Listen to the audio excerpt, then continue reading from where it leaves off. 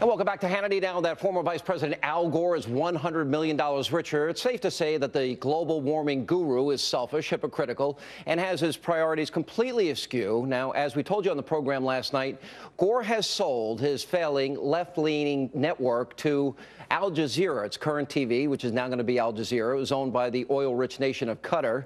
Yes, you heard that right. The so-called defender of the environment is doing business essentially with OPEC. And that's not all. Let's not forget what Al Jazeera is known for. Now, this is the network where Osama bin Laden went when he wanted to get his message out to the world. This is the network that falsely reported on the Iraq war, the network that has been infiltrated by Iraqi spies and played footage of captured and dead U.S. soldiers.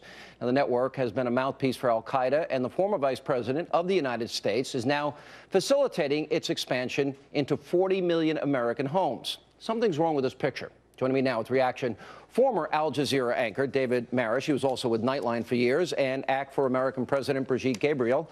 Welcome to the program. You worked how long for the network?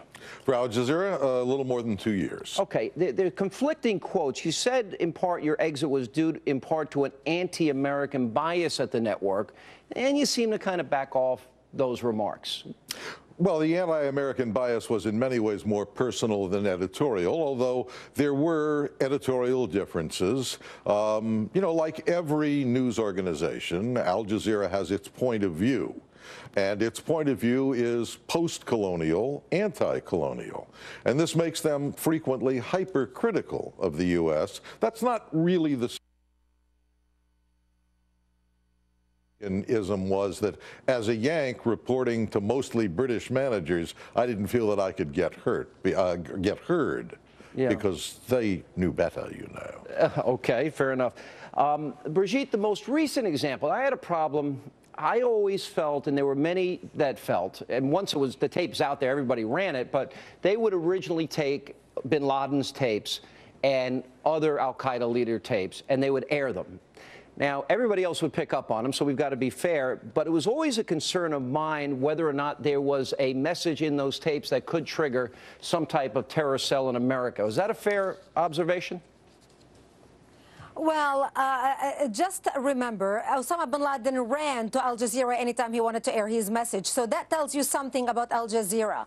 Actually, his courier used to deliver the tape personally to Al Jazeera, who later has been arrested and convicted for links as an agent for Al-Qaeda.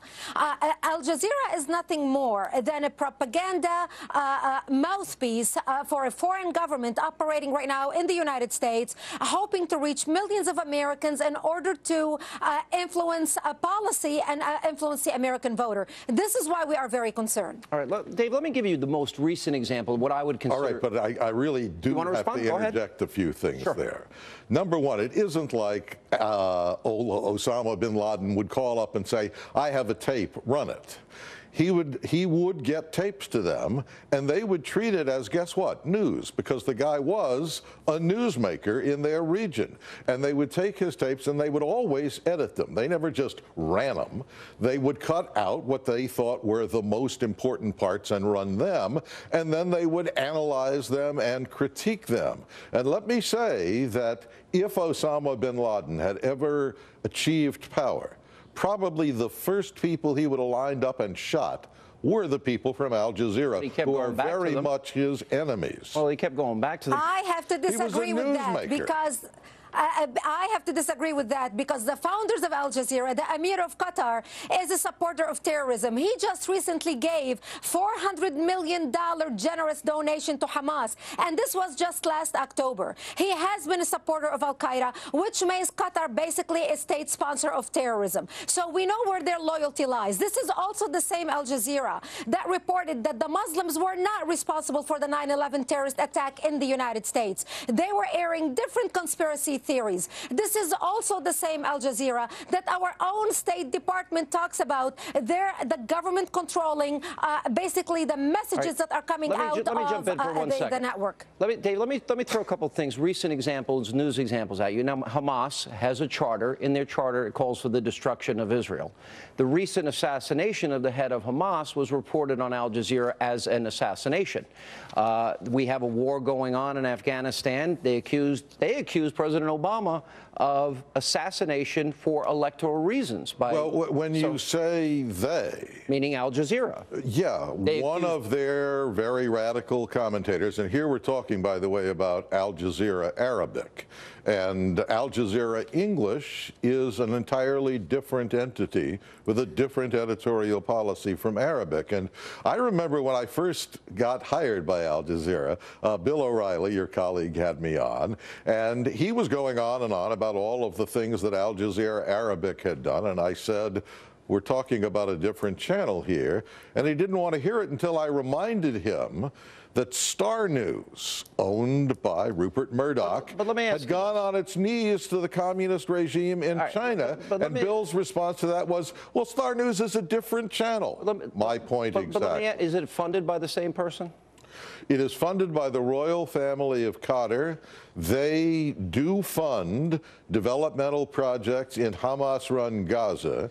They do support the Muslim Brotherhood government, but this does not necessarily... Muslim Brotherhood, a terror organization. They called the... they called the Israelis, they accused them of an assassination of a terrorist. They accused our president of doing it for electoral reasons. And one other reason... the military head of the Hamas wing. I mean, there's no other word for it.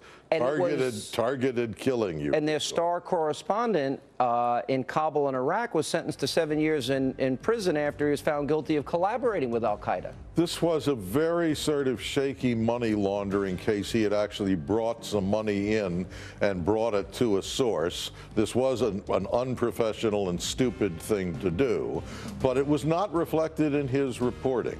And Al Jazeera English is not in any way a supporter of terrorism. But it's still anti-American, in your words. I said hypercritical sometimes. All right, last word, Brigitte, go ahead.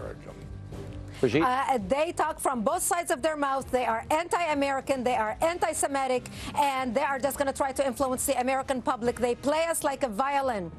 All right, guys, thank you both for being with us. Good to see you. $1 million generous donation to Hamas, and this was just last October. He has been a supporter of Al-Qaeda, which makes Qatar basically a state sponsor of terrorism. So we know where their loyalty lies. This is also the same Al Jazeera that reported that the Muslims were not responsible for the 9/11 terrorist attack in the United States. They were airing different conspiracy theories. This is also the same Al Jazeera that our own State Department talks about. The government controlling basically the messages that are coming out of the network.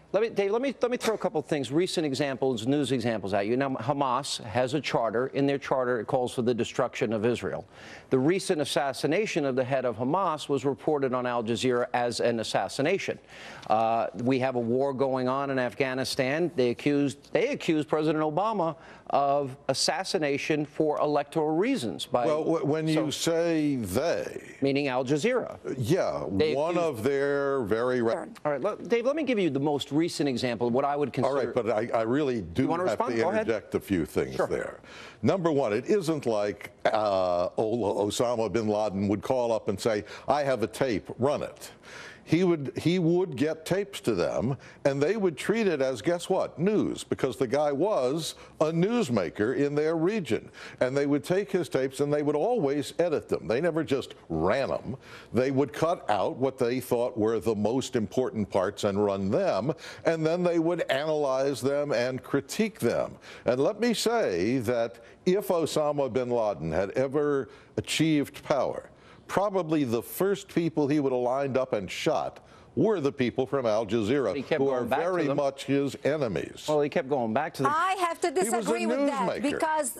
I have to disagree with that because the founders of Al Jazeera, the Emir of Qatar, is a supporter of terrorism. He just recently gave $400 And welcome back to Hannity. Now that former Vice President Al Gore is $100 million richer, it's safe to say that the global warming guru is selfish, hypocritical, and has his priorities completely askew. Now, as we told you on the program last night, Gore has sold his failing left-leaning network to Al Jazeera. It's current TV, which is now going to be Al Jazeera. It was owned by the oil-rich nation of Qatar. Yes, you heard that right. The so-called defender of the environment is doing business essentially with OPEC.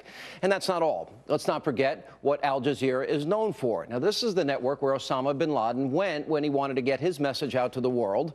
This is the network that falsely reported on the Iraq war, the network that has been infiltrated by Iraqi spies and played footage of captured and dead U.S. soldiers. Now, the network has been a mouthpiece for al-Qaeda, and the former vice president of the United States is now facilitating its expansion into 40 million American homes. Something's wrong with this picture. Joining me now with reaction, former Al-Jazeera anchor David Marish. He was also with Nightline for years, and ACT for American President Brigitte Gabriel. Welcome to the program. You worked how long for the network? For Al-Jazeera, a little more than 2 years. Okay. There are conflicting quotes. You said, in part, your exit was due in part to an anti-American bias at the network, and you seem to kind of back off those remarks. Well, the anti-American bias was in many ways more personal than editorial, although there were editorial differences. You know, like every news organization, Al Jazeera has its point of view. And its point of view is post-colonial, anti-colonial. And this makes them frequently hypercritical of the U.S. That's not really the ism was that as a Yank reporting to mostly British managers, I didn't feel that I could get heard because they knew better, you know. Okay, fair enough. Brigitte, the most recent example, I had a problem. I always felt, and there were many that felt, and once it was the tapes out there, everybody ran it, but they would originally take bin Laden's tapes and other al-Qaeda leader tapes, and they would air them. Now, everybody else would pick up on them, so we've got to be fair, but it was always a concern of mine whether or not there was a message in those tapes that could trigger some type of terror cell in America. Is that a fair observation? Well, just remember, Osama bin Laden ran to Al Jazeera anytime he wanted to air his message. So that tells you something about Al Jazeera. Actually, his courier used to deliver the tape personally to Al Jazeera, who later has been arrested and convicted for links as an agent for Al-Qaeda. Al Jazeera is nothing more than a propaganda mouthpiece for a foreign government operating right now in the United States, hoping to reach millions of Americans in order to influence a policy and influence the American voter. This is why we are very concerned.